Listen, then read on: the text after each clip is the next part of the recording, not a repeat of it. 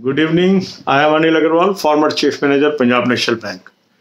So if you join State Bank of India PO or IBPS PO this year, after 5 years, your salary will be 1 lakh rupees per month. Yes, you have read it right. How it will be possible? From September 2022, the wage settlement is due. So any person who will join now, his salary revision to the tune of 15% per annum is likely to be implemented.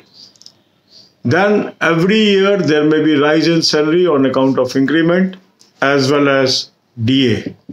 So with the looking into the past trend, you can very well imagine that salary of a PO of banking industry will be around 1 lakh rupees if he joins this year, and after 5 years his salary will be around this. So whatever decision you are taking when you are comparing jobs, you should always look into one aspect. This is a year of wage revision. Usually in banking industry, wage revision does not happen in the year when it is due. It may take 2 to 3 years before it is settled, but you are entitled for wage rise from the day of due date of settlement. That means for the months for which settlement does not happen, you get the arrear. So effective salary increase will happen from September 2022. So if you are comparing two jobs, take the present gross salary, add 10 to 15%, and then compare with the other jobs. It will be a realistic comparison and you will not repent later on.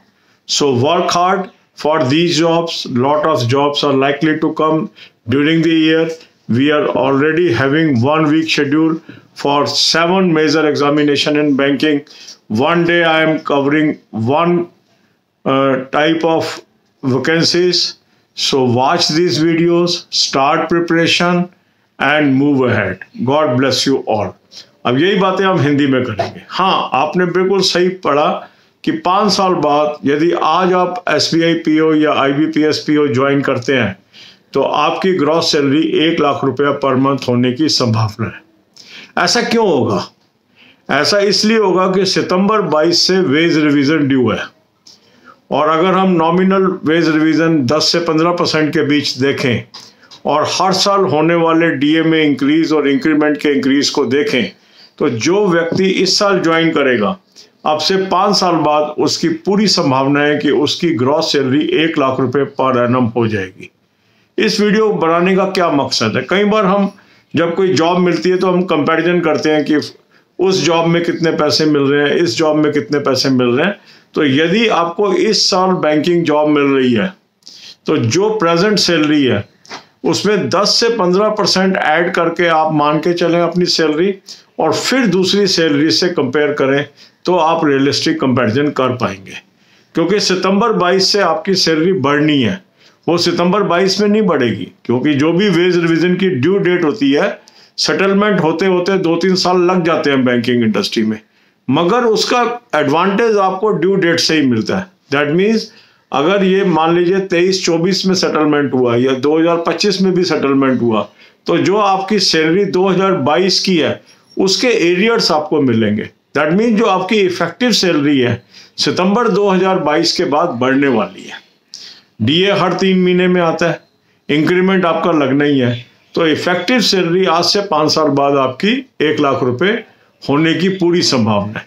दूसरी चीज ये कि जो भी आज आपको salary मिल रही है, सितंबर 22 ऑनवर्ड्स आपको उसके अंदर वेज रिवीजन का कंपोनेंट ऐड करके फिर दूसरी सैलरी से कंपेयर करना चाहिए, क्योंकि वो आपको मिलना ही है.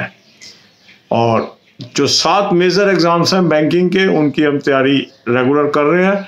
एक वीक का शेड्यूल मैं आपको दे रहा हूँ, उसको आप फॉलो करिए, उसको फोकस करिए और आगे बढ़िए. मकसद इन सब चीज़ों का यह है, right advice eight right time. कई बार क्या होता है, बाद में हमें पता लगता है, फिर हम रिपेंट करते हैं हमने ये जॉब क्यों छोड़ी, वहाँ तो अधिक हो जाने वाली थी सैलरी. तो आपको इन सब चीज़ों का पता होना चाहिए. जब आप कंपैरिजन करें तो बिल्कुल कंप्लीट इंफॉर्मेशन के बेसिस पे करें, यह आपके लिए हमेशा लाभकारी होगा. God bless you all.